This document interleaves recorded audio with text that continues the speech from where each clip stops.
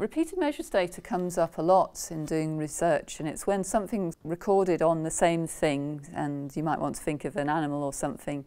You've measured it at baseline, you measure it at several time points, because you want to see if something's having an effect at different times, how long it takes to have an effect.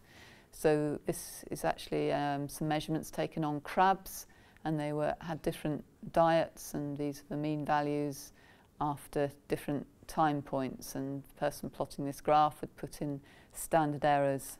So that constitutes repeated measures data, because the data are taken on the same crab several times, and they can't be considered to be independent. And you might think, well, that's simple, I'll just fit the crab identity in my model and that'll be fine. And sometimes it is possible to use that model, but only if the data are complete, because you need to be very careful not to treat this data as independent because it's coming from the same crabs. You need to take that into account. So what are the possible approaches that you might use? I mean, one thing that would do, but it's not ideal, is you might get a summary statistic for the data. So you might say, well, I'll take the average of my data over the whole, this is some other data that's repeated measures, over the whole kind of range of values for each of the individuals, and I'll take the mean. You might consider the area under the curve, the maximum value, the time it takes to get to the maximum value.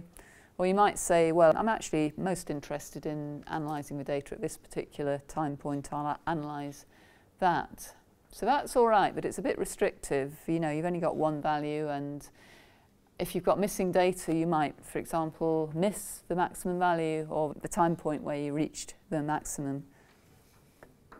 What a lot of people do, I mean, people that aren't statisticians usually, they will just go ahead and analyse all the time points separately.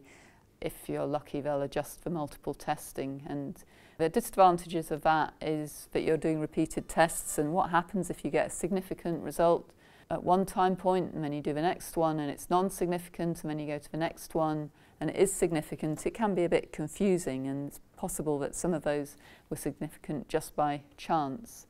But nevertheless, people sort of like to do that. But I think you do need to bear in mind the possibility of getting a result by chance, because you're doing multiple testing.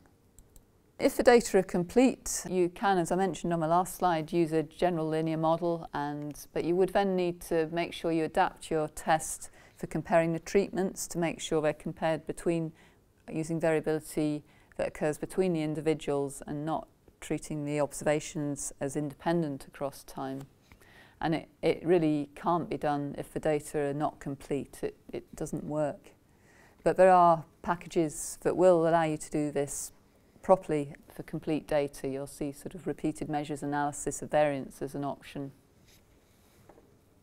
But a way that will work is to use something called a mixed model, and that's suitable for both complete or incomplete data. You're not having to resort to just getting one value for each of the individual animals or units.